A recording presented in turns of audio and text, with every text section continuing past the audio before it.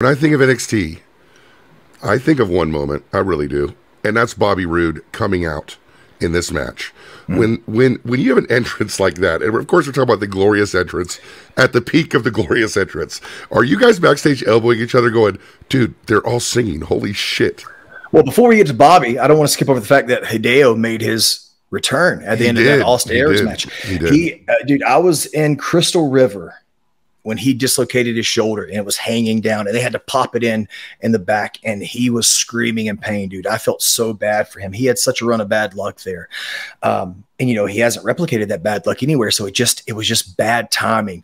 But the people were so happy to see him because they knew what he had to offer. They knew what Kenta could give to professional wrestling. And they knew what Kenta could offer to American professional wrestling because he hadn't had that chance yet. And then also he finally got to use the GTS, which comes at a detriment to me and Cash's career later on, right before the main roster we'll talk about sometime later.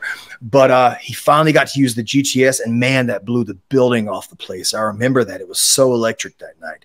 But getting back to Bobby, dude, I don't know exactly what we expected.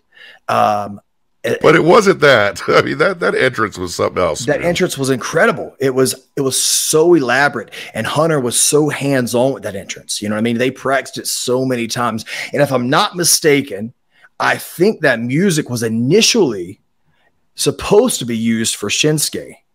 And Shinsuke said, I don't think that's me, you know, thankful for both their careers because the music was a huge part of both of their careers. But yeah, it was such an elaborate entrance, and Hunter was so proud of that entrance, and he worked so hard with Bobby that day to make sure everything was perfect. So yeah, it was, we knew it was going to be a thing, didn't know how big it was going to be.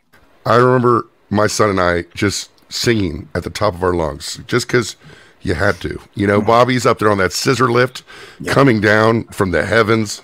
It was beautiful.